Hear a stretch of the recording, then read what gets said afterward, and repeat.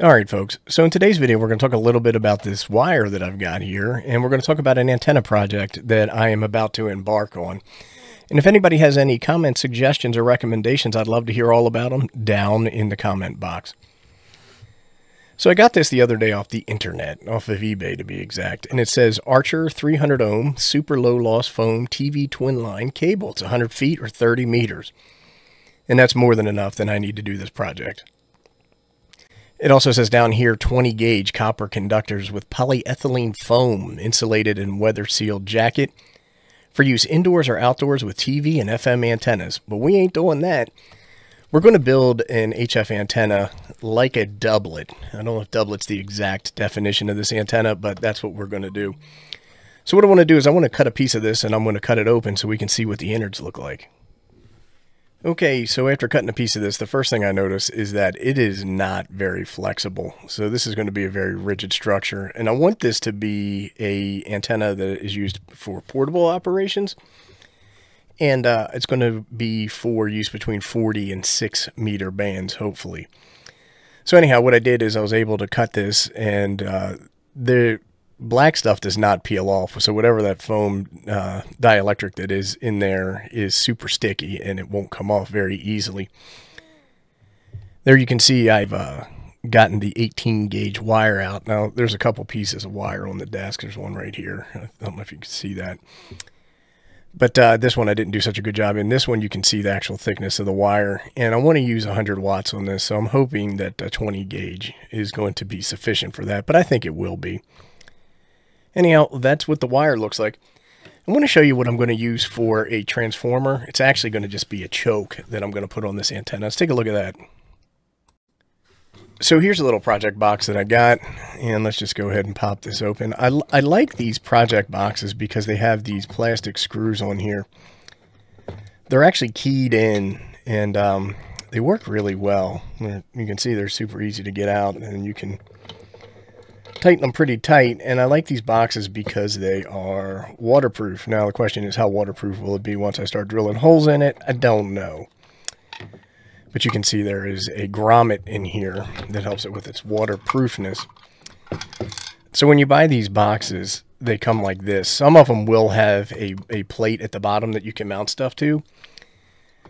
My friend Chuck, and we'll talk more about him, he actually designed this with his 3D printing skills.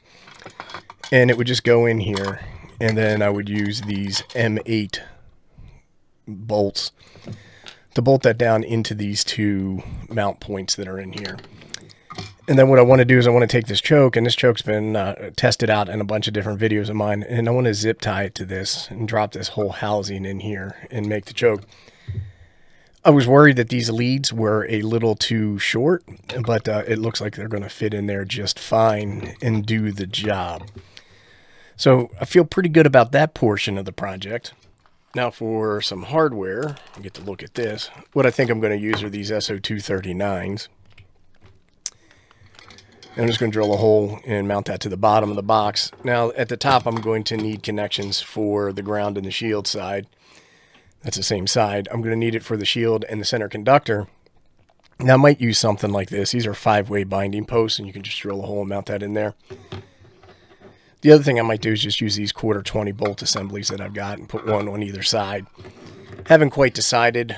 If you got a vote, go ahead and put it below and let me know why and what do you recommend. I think I'm going with the 1/4 bolts. I think that's just going to be a better option for me. All right, now I want to talk a little bit about the wire that I'm thinking about using. And this is just cheap speaker wire. It's, I don't want to say it's like 30 bucks for like 200 feet of twin line speaker wire, which is like 400 feet, which makes it really price competitive. And we use this in a lot of videos where we're testing out different antenna designs. And I might use it for this. It's 18 gauge. It's a little bit thicker than what is in the twin line, but I think I'm all right with that. I may use this BNTechO, and this is another wire that I use a lot. It's super flexible silicone wire, so it's really handy for portable antennas.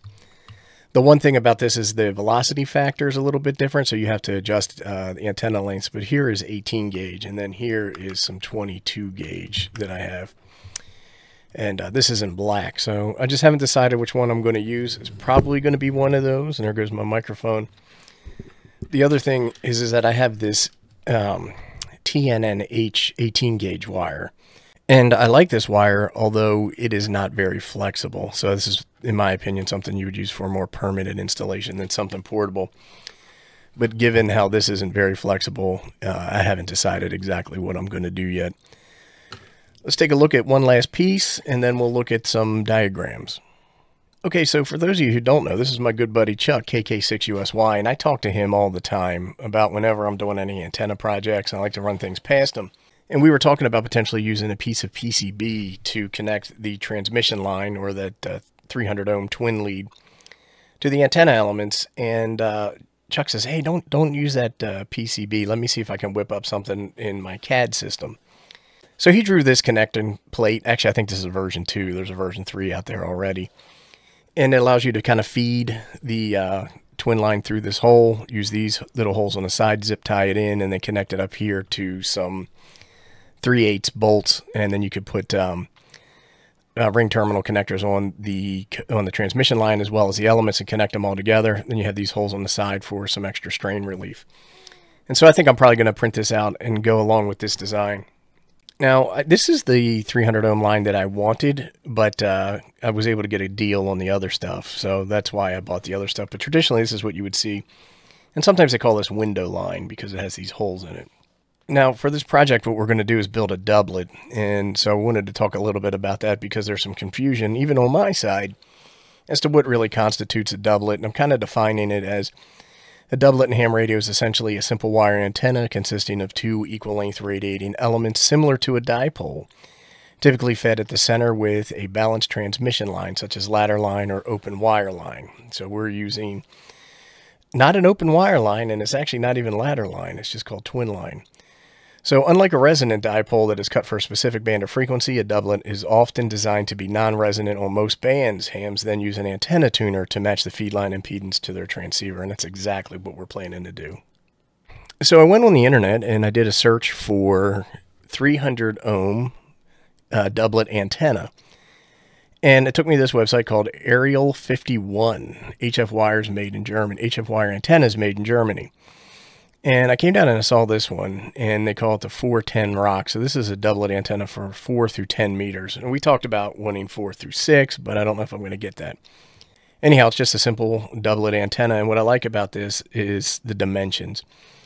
So if you take a look at this, it's 10 meter, 300 ohm twin lead. And so that's like 32.5 feet. So that gives me plenty left over from the twin lead that I bought. 300 ohms, I can do that easy. And then here's the 1-to-1 Guanella balun.